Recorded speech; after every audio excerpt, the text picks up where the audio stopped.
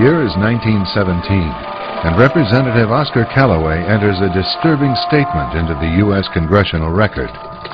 The statement reveals why J.P. Morgan interests hired 12 high-ranking news managers.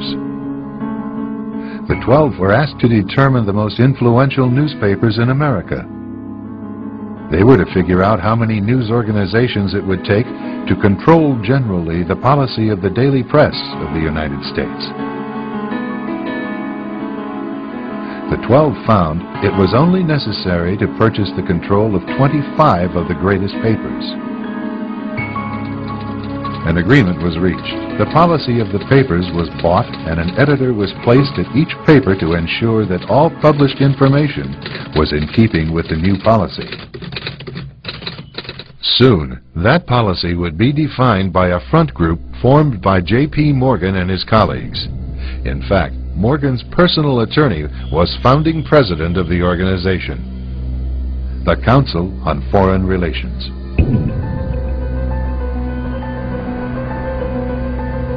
Today, the CFR maintains that its goal is to increase America's understanding of the world.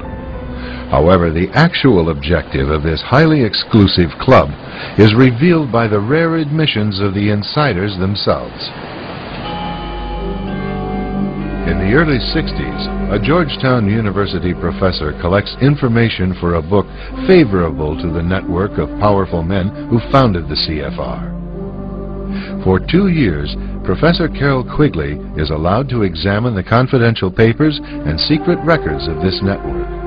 Quigley reveals that these men aim to create a world system of financial control in private hands, able to dominate the political system of each country and the economy of the world as a whole. In short, they seek total and quiet control of the entire world. And the CFR is their most visible conduit for carrying out that agenda. CFR members include America's wealthiest tycoons, as well as the highly placed elite in government, academic institutions, tax-exempt foundations, and the establishment media. Ruling Class Journalists, written by Richard Harwood, describes the CFR membership as the ruling establishment in the United States. The Washington Post article boasted that news reporters who are CFR members do not merely analyze and interpret foreign policy for the United States, they help make it. Who are these policymakers? Many of their faces are familiar. NBC's Tom Brokaw, CBS's Dan Rather, ABC's Barbara Walters, Jim Lehrer of PBS, William F. Buckley of National Review, media mogul Rupert Murdoch, owner of the giant multifaceted News Corporation.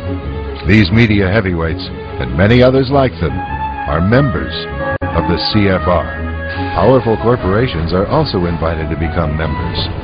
At the close of the 20th century, CFR influence presided over far-reaching consolidations of media control.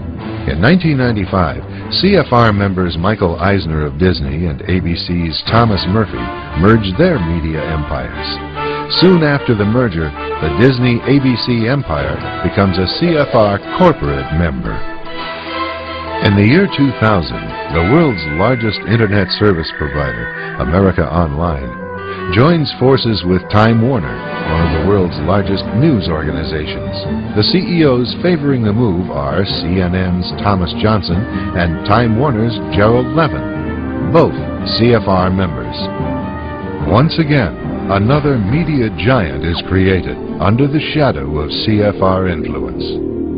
Today, an elite handful of individuals define the agendas that are supported by the empire of establishment news.